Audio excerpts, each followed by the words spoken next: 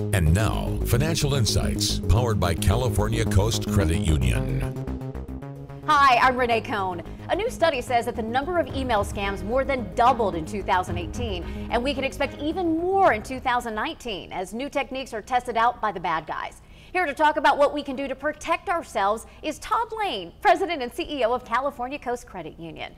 Todd, what is a phishing scam and what can we do to protect our finances? So a phishing scam, Renee, is some bad person trying to get your information, your credentials, your online login credentials, your credit card number, and they want that information because they want to commit a crime. They want to get at your money, and they're doing it via email or phone call, and they're even texting you today to get that information. So when we get that text, that email, that phone call, what is the best thing we can do? First of all, be very suspicious of any unexpected email or phone call or text message.